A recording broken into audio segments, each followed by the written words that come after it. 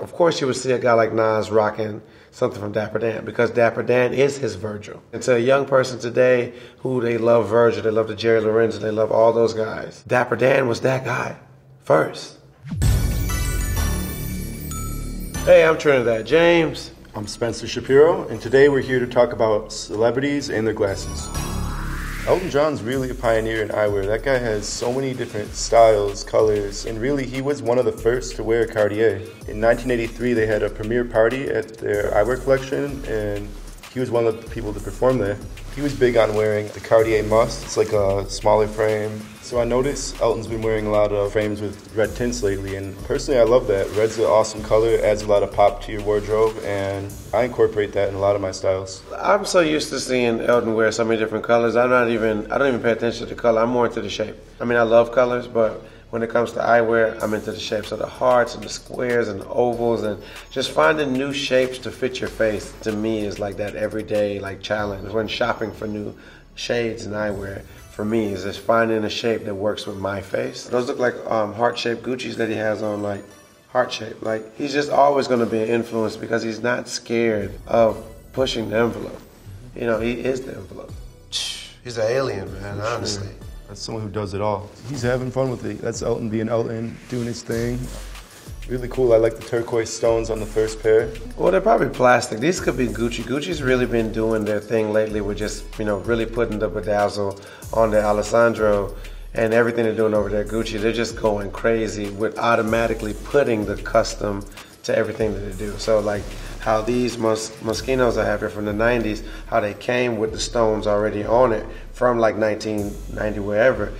Gucci's bringing that right back because the 70s were just such an amazing era when it came to fashion, style, accessories, you name it, clothes. Like if you look at the suit, look at the lapels on the jacket for Elton, it makes sense for him to have those type of glasses on. Like, it's important to have a great plastic.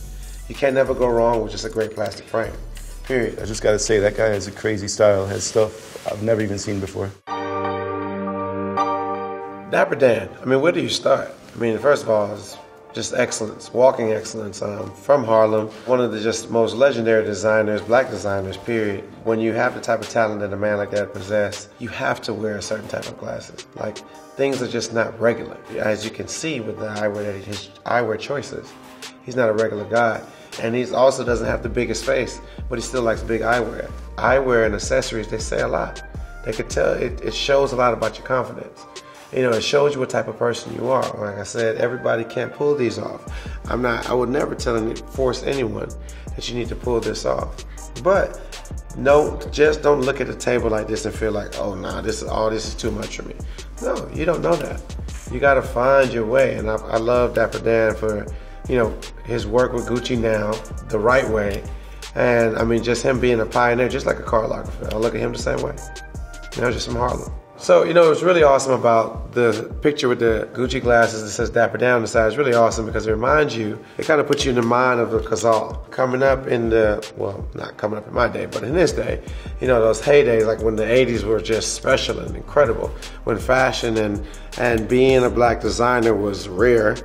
It wasn't celebrated the way it needed to be. You've seen everybody from hip hop artists to a person like Dapper Dan rocking the cool, clear, see-through gazelles. For him to take the Gucci glasses, kind of give you that feel again of the Cazal, but put his own Dapper Dan touch on it with the Swarovskis. It's just pure confidence, and it's amazing to see him do his thing. He's not a young man, but he's rocking things that young men don't even have the capability and the idea yet of that type of confidence. Of course you would see a guy like Nas rocking something from Dapper Dan because Dapper Dan is his Virgil. And to a young person today who they love Virgil, they love the Jerry Lorenzo, they love all those guys, Dapper Dan was that guy first. All these guys are new and great and amazing, but you would see Nas rocking Dapper Dan. He probably would rock the other brands too, but you'll find this picture faster than you'll find Nas rocking these millionaires or these Chanel Pharrell. Simple as that. Lucas Savat, killing it. Was such a big influential person to fashion, to models, to all these other young kids today who want to understand what it is to just be the man. You want to know what it is to be the man? Why don't you follow Luca? Look at the eyewear he's wearing. Then a legend like Questlove, you know, that oversized eyewear, but still, it's something there about it's like, I got this big cage over my face, but I'm still letting you in. You can still see me. And it just goes to show you, I want you to see me. These guys want you to see them, but they're also hiding their face. It's really interesting.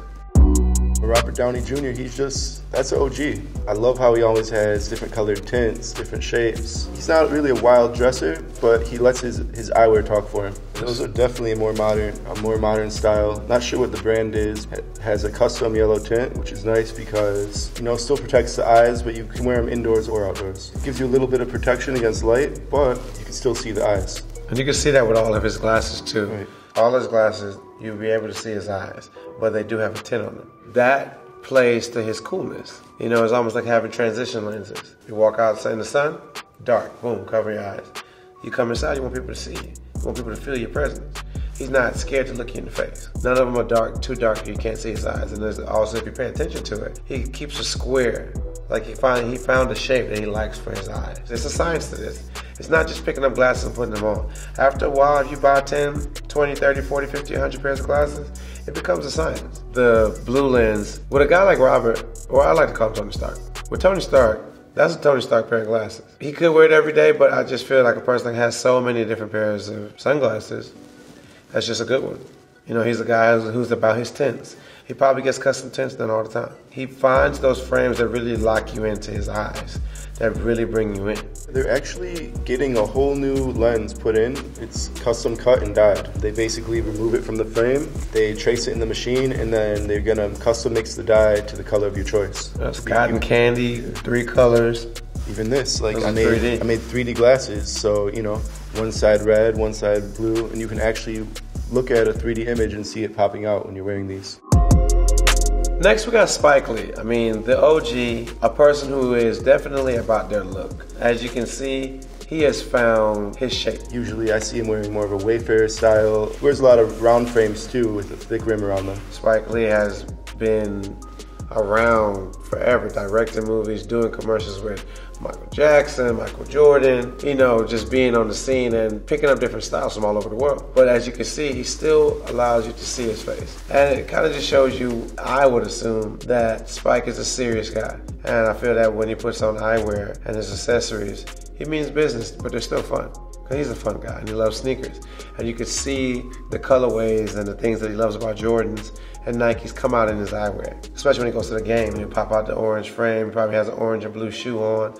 I would imagine, you know, match it up. Even the purple outfit, I think that was the Oscars when he won his first Oscar.